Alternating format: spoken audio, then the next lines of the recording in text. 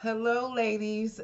Good morning, good evening, good night, wherever you are at, and welcome to Home Life with Mrs. B. I am Mrs. B here to share with you my passion for homemaking and His holiness. Amen. You guys, here we are again, week after week. I do want to say that I appreciate those that have been here from the start and you've been going with this study week by week. Hopefully, you are able to get something out of this. I hope that, the Lord has put something on your heart in regards to your identity and who you are as a Proverbs 31 woman. I hope that none of these words that are being taught and talked about over these last few weeks don't fall on deaf ears. I just pray and hope that you've enjoyed this study as much as I have and that you want to continue right along into these next few verses that we have because we are more than halfway along through these scriptures. Amen.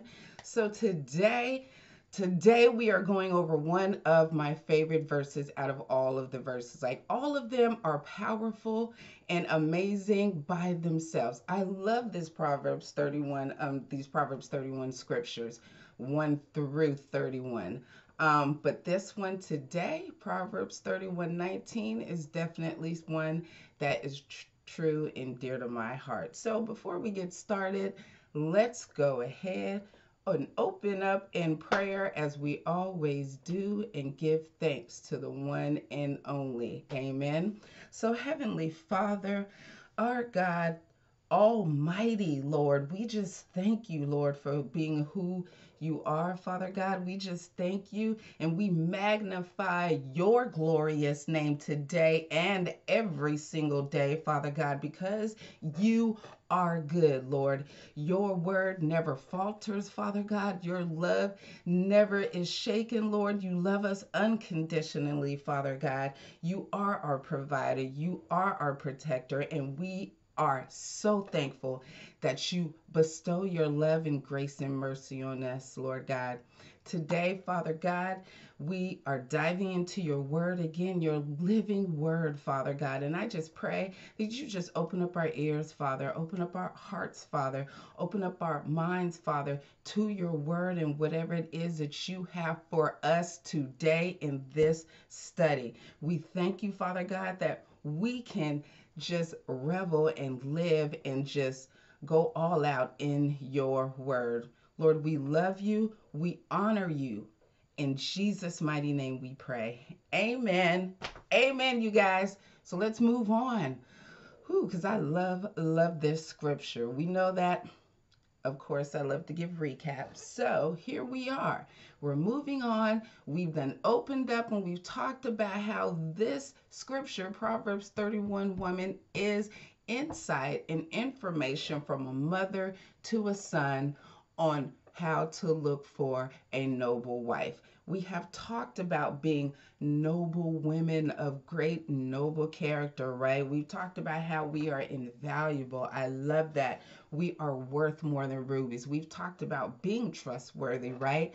Oh man, and we've talked about how we are noble women before we can be noble wives. Love it. So, a few weeks ago, we've talked about being women of strength, and last week we talked about being women who don't give up, women who don't let their lamp go out at night. But today we are talking about homemaking, being women who manage our homes. Amen. So, if you can open up your Bibles, we're moving along in this Proverbs 31. Today we're in Proverbs 31:19, where scripture says, in her hand she holds a distaff and grasps the spindle with her fingers. All right, so I like to look up words. I looked up the definition for distaff, and distaff means two things, okay? One, it is a staff for holding flax and holding wool and spinning. All right, and we talked about flax and wool a couple of scriptures back, right? We talked about how she was a woman who, purchased flax and wool, and she was careful about the material that she was purchasing, and how the wool was used to keep them warm during the winter times, and how the flax was used for medicine and for lint to make linen clothes for the summertime, right? So the second part of this definition is that this stuff is a woman's work or her domain. So the distaff we see from the definition holds the fibers together, all right? And like a distaff, as keepers of our home, you and I are what keeps our homes together, right? First, of course, God is always first in the runnings of our home, but then it's up to us as the heart of the home to be diligent about how we run our home. Amen. So I love the Message Bible translation where scripture in Proverbs 31:19 says that she is skillful in the craft of home and hearth, right? Diligent in homemaking. I love that verse because we all know I love everything about homemaking. It's definitely my passion to be a homemaker. So we see here in this scripture that there is a reoccurring theme here, all right? The character trait throughout Proverbs 31 thus far that we continue to see often and come up is that we see that this woman, okay, this woman, you and I, are diligent women, right? We read that she works diligently with her hands and she goes far to provide good foods for her family. We've read about how she rises up early, right, to be with God, then tend to her family. We talked about how she works vigorously with her hands and with strength to get things done. So, with all of the character traits that she possesses, right, she has been diligent through them all. Amen. So, homemaker, when I looked up the definition of homemaker, homemaking is a person, or a homemaker is a person who manages the home. So, let me tell you this. So the homemaker manages her home, right, by figuring out which elements in her household needs to be brought together, and how, in order for the atmosphere to arise in which the family members, according to their own individual natures, can be themselves, a space where they can be themselves. So we are creating this space for them. Amen. There's no right or wrong in how to do that, but the homemaker is diligent in finding what suits her family, whether it be the meals that she cooks for them, whether it be how she keeps up with her home and keeps cleaning, whether it be the counselor, because we all know moms are also counselors within the home, and you're tending to each and every personality in a different way, right? Homemaking is taking care of the ones you love and making your house a home. That's simply it. Whether you work inside the home as a full-time homemaker or whether you work outside the home, you as well are a homemaker, okay? And I commend those who do work outside the home, because technically it's like you have two jobs, right? You got to go to work and work a 9 to 5. Some of y'all have to sit in traffic. Some of y'all got to deal with other folks and customers and whatever the case may be, bosses or whatnot. And then you still got to come home to your second shift, and you still got to be the homemaker that you are. You still have to take care of your children. Amen. And so, with that being said, homemaking is not just about cooking and cleaning and organizing your home, although that is a part of it. Let's go ahead, and I want to dive in to what homemaking is about, okay? So homemaking, one, is about building your home up. So according to Proverbs 14:1, we know the scripture says that a wise woman builds up her home, right? But the foolish pulls it down with her hands, right? So we've talked about being wise women, and we've talked about being women of wisdom back in Proverbs 31:16, right? But we know that with the power of our hands, we can give love and how we create meals for our family, right? And through the power of our hands, those same hands that create those meals can also give amazing and loving hugs to someone that we love, right? We also know that there is power in our tongues, and we can use the power of our tongues to either build up a home, amen, or tear it down, right?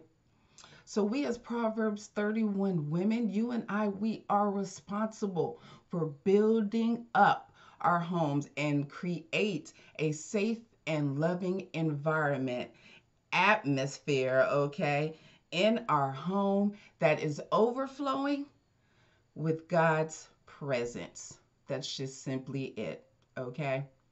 So the second thing that comes about when where homemaking is about, it's about watching over your home. Okay. Proverbs 31:27, which we will get into later, tells us that she, as this Proverbs 31 woman, she watches over the ways of her household and doesn't eat the bread of idleness. Right? Now, we're not talking about idleness as in like she doesn't get rest, because we all know that rest and idleness are two different things. Rest is about recovering from doing work that is needed to be done, while idleness equates to just straight up laziness, okay? So 1 Corinthians 16:13 tells us to be watchful, to be alert, right? Scripture tells us to stand tall or stand firm in the faith and be strong. Okay, let me say that again. So 1 Corinthians 16:13 tells us to be watchful, stand firm in the faith, and be strong. So you see, we are the overseers of our home. Okay, we oversee everything, right? From the top to the bottom. We are the watchers in our home. We are to be sober minded, right? Be alert and be watchful of the prowls of the enemy, which is according to 1 Peter 5:8, right? Why? Well, y'all, we know what the enemy comes to do when he's prowling through, trying to figure out how to kill, steal, and destroy anything that is of God. Family, marriage, right? Love, okay? Our parenting, okay? Woo, we have to be watchful of his tactics so that we can be ready to fight with power, to fight with authority, and to fight from a place of victory when it comes to our family. Amen. So going back to what homemaking is about, it is about managing your home. All right. So 1 Timothy 5:13-14, where Paul tells us what not to do in managing our homes, because we know about cooking, we know about cleaning, we know about bringing about the presence of the Lord in our homes, we know about seeking joy and peace throughout our homes. Amen. Praying, over each and every member. Lord God, thank you for them, and praying over their lives and protection for when they walk out the door. We do and know of all those things. But how about what in managing our home and homemaking, what we shouldn't be doing? Is probably something that we should know as well. So in scripture, like I said in 1 Timothy 5:13-14, it says, Paul said that besides they get into the habit of being idle and going about from house to house, and not only do they become idlers, but also busybodies who talk nonsense, saying things they ought not to. Verse 14 says, so I counsel young widowers to marry, to have children, to manage their homes, and to give the enemy no opportunity for slander. So we see right there that Paul tells us that women should have a home to manage, right? because he says so at the end of verse 14. Then he also gives us insight on what not to do in regards to managing and keeping up with our homes. He advised us against idleness, right? He advised us against laziness and against gossip. Because if you're thinking about it, if you're idle and you're sitting around doing nothing, then all of a sudden you may get bored. You want something to do. And all of a sudden you get a little lazy. And then you might want to call somebody up to start spreading some gossip.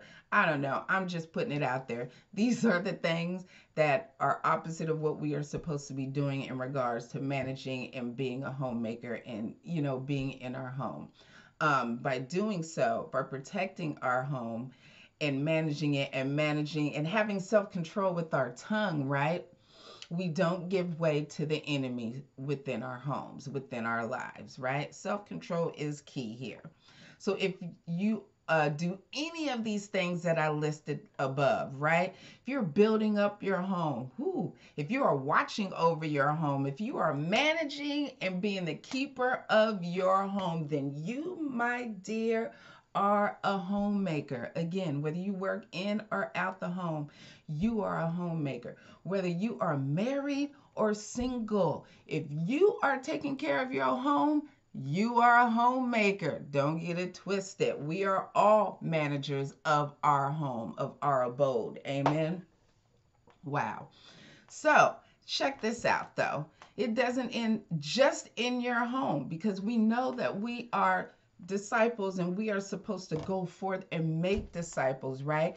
What we do in our home is amazing, but it doesn't end there. We are also supposed to take God's presence and his love and the safe and the things that we've talked about that we try to cultivate in our home. We're supposed to bring that out into the world as well. Share God's love with everybody, right?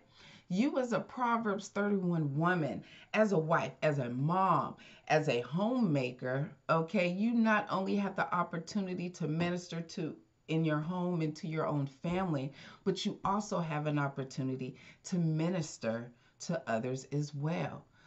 So if you go over to Titus chapter 2, verses 4 through 5, scripture tells us, and so train the young women to love their husbands and children, to be self-controlled, pure, working at home, kind, and submissive to their husbands, that the word of God not be reviled, right? So Titus 2, 4 through 5 provides us with the standard in which the Lord wants us as homemakers to live by, right? He has instructed us to love our husbands, love our children, all right? Have self-control, which we all know is the fruit of the Spirit. And so be pure, right?